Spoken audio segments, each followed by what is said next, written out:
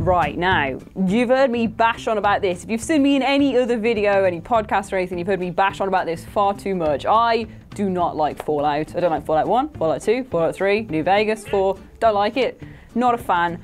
And I feel bad about it. I feel slightly bad about it because it is something that should appeal to me. Like, it's a massive open world game. It's full of fun stuff. It's like, it's stylized really well. Not knocking the whole Americana 50s thing, because that is very cool. And I felt like if I enjoyed the games, maybe I would be like, whoa, hey, look at the Mr. Pipman. Cool. Rock on, Mr. Pipman. You do you. But no, I don't, because I don't like it. And my justification is purely, I just can't get into it. I can't access it. I don't feel at home in this world. And I know you're not supposed to because you're like sorting out a wasteland and you're having a little roam around and having a little mess with everything. But I just think it is an abrasive sort of game. I don't feel the emotional connection to it that I do with other Bethesda games like, excuse me, like, Elder Scrolls, obviously. I feel like because it's the same engine, you either like one or the other, which is a broad statement to say, but Elder Scrolls is just so much better. And every time I play Fallout, I think, why am I not playing Elder Scrolls instead? I much prefer that to this empty brown and grey and green wasteland of nothingness. And the factions aren't that fun, and I just don't enjoy it. And please be kind to me, because I know it is a fantastic game, but not for me.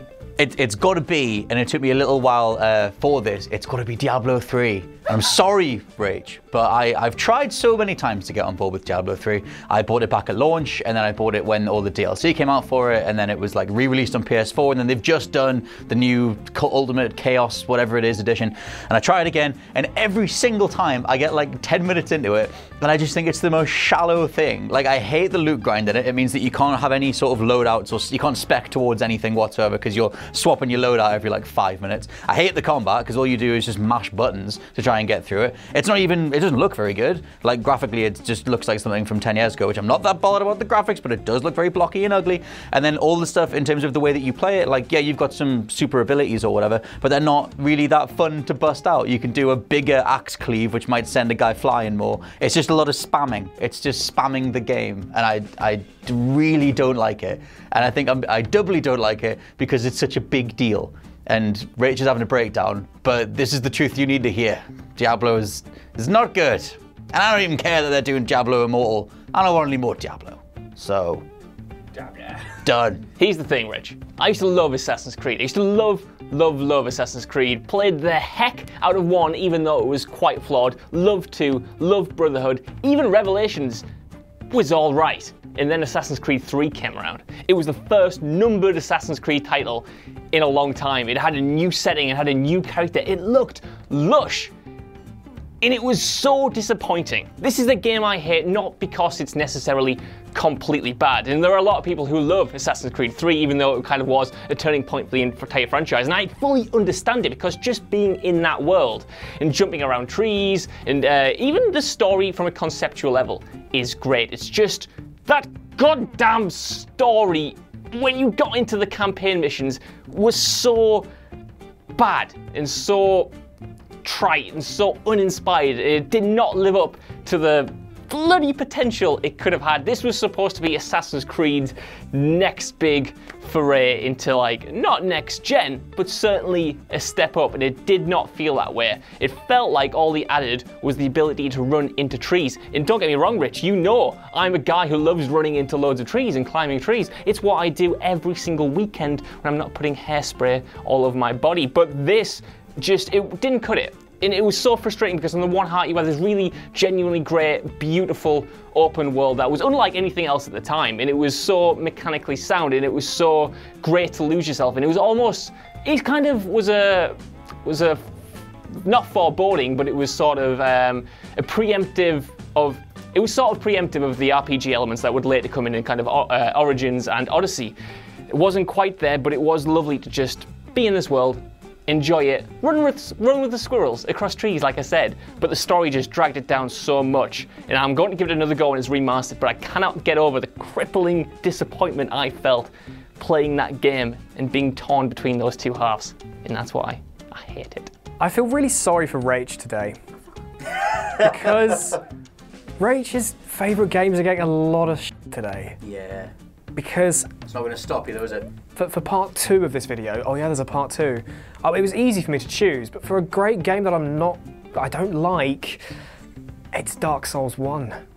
And that is because, well, my first foray into the Dark Souls universe wasn't even with a game, it was playing the Dark Souls board game with Scott and Jules. Yes. And the card game, and I was like, this all just sounds really cool, all the creatures sound cool, and then the remaster was announced, and I was like, do you know what, I'm gonna get the remaster for PS4. So I got it, like, when it came out, and I've just been trying to play it, and I just can't, and it is basically because I need to get good, I get that, but you know, Rach was telling me once you've done the asylum bit, that was fine, I got through that no problem, and then you have to like traverse these rooftops and things, and it's like, this is the most unwelcoming game. And I mean, I went into that knowing that was the case, I knew it was going to be hard, but just how much it dicks on you in the first hour, I'm just thinking, I appreciate people who like these games so much more now, Rach. I love you. It's great. You're amazing at Dark Souls and stuff, but it's just absolutely not for me. How far did you get before you were like, oh god, F this? Did you get dicked on by the dragon?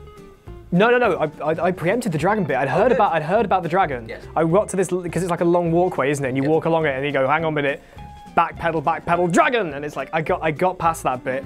That was fine. There's a point when you come up some stairs and there's like 2 or 3 guys, like 2 enemies, one of them's hiding behind a load of rubble, and then there's a guy on the roof firing crossbows at you.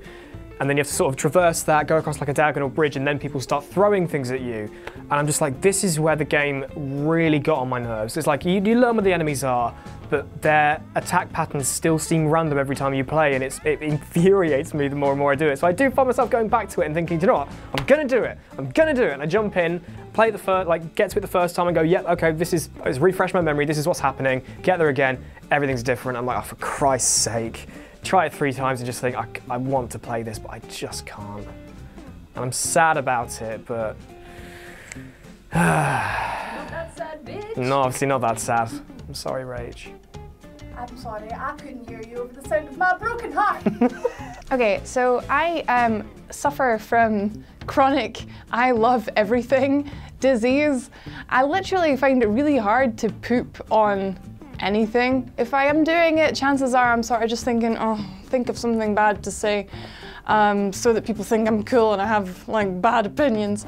But no, like there's been games that I have tried. I used to work in a game store. I got the chance to try a lot of different games, like games where I would never normally like get to the point of buying them and playing them enough to hate them, because I kind of got to try them. So games that I would never expect to like for mostly first-person shooters, and that's the weirdest thing ever, because I grew up, I had an original Xbox, I played Halo and Halo 2. Oh my god, I loved Halo 2.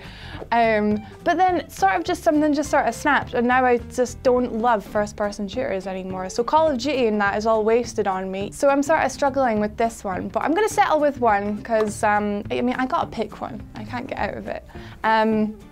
But I'm gonna pick one, but I'm also gonna cheat, and I'm gonna say the 2 Destiny games is what I'm gonna go with, because I did buy both of them. So after making the mistake, buying the first one, playing it for a little bit, playing the story? Okay, so with Destiny 1, I got a real good deal with it. That game store discount was lovely. And played it with my friends. They'd been playing it for a lot longer than me. I sort of walked in when The Taken King came out, and if you know your Destiny, you'll know that came out, I think it was about a year after launch, so people were already geared to the teeth in light. They were all sparkly, they looked wonderful, and I looked rubbish. But I just didn't like the game because of how that game is so focused on teamwork. And it's such an MMO. It is an MMO. It is, right? First-person shooter, MMO. Well, is it third person? I can't even, I've blotted it from my mind. It is first person, isn't it? And then the second one, for some reason, fell into the trap again. Thought I might enjoy this with my friends. And I didn't, and it was stupid, and it was a waste of 40 quid. I think why I ended up buying Destiny 2, why Destiny 1, why I gave it a chance is because I love MMOs. I love World of Warcraft. I loved Diablo 3, still do. I realise I'm talking in the past tense. I love these games why don't I like Destiny? It doesn't make any sense. I just don't think they are great games, and I'm sorry, but I think I do really quite hate Destiny, and that's a big thing for me, admitting that I hate something, and I need a minute to sort of let that sink in. So, do I have to, you're making me do this, because I don't want to get letterbombed or like threatened with Deep death. down, you've been wanting to say this for years. Just get it out the way. Right, Scott, I know you're there with a weapon, but no amount of prodding will force me to do this, I swear to God. I mean, I will... you answered at the stick, mate. I don't think Uncharted's that good. Oh! Right, I didn't have a PlayStation 3, I had an Xbox 360, and like, I got the remastered thing for the PlayStation 4 because I heard so many good things, and when the games were out, I was really jealous. I was like, oh, Uncharted 2, that looks really good. The train thing looked brilliant. I played the first one, generic third-person cover-based shooter with the plot ripped off straight from Indiana Jones. Better, innit? Random, what's with the supernatural stuff halfway through as well? I can't defend that. I mean, that's actually bad, but carry on. Yeah, and then Uncharted 2, same thing, but the random generic Russian antagonist at the end, really. And Uncharted 3, all the stuff where you're playing as a young Nathan Drake, I don't care about that. No one cares about that. And I love Uncharted 4. Uncharted 4 is amazing. No one's denying Uncharted 4 is fantastic, but everything before that, Everything? The vast majority of 2 is like a masterpiece, though. I'll give you the blue lads at the end. The cheese, though. The cheese. Good cheese. It's good cheese. if I wanted Sure, cheddar that cheese, Yes. I could get that from Indiana Jones. And if I wanted a really good third-person shooter, I could play Gears of War. Well, not for 10 years, but yeah. Well, see, the thing is, I'm a huge Dark Souls fan. I love Dark Souls 1. I love Dark Souls 3.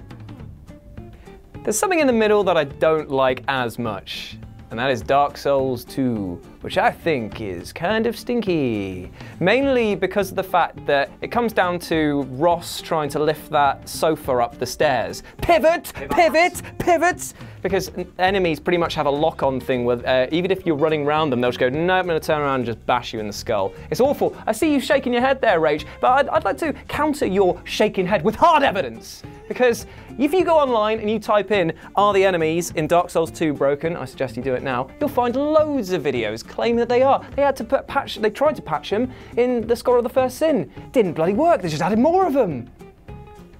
I like Scholar of the First Sin though. Don't know why, but I think that the remix of enemies and challenges is actually better. I wish that was the first game that came out, but there's just not, the storytelling isn't as good. You can tell that the original developers and storytellers weren't working on this one. It felt very much like a more mainstream approach to a game that is very anti-mainstream, and for that reason, it baffled me so much when I saw game reviewers giving it great scores, saying it was perfect. It ain't perfect by any stretch.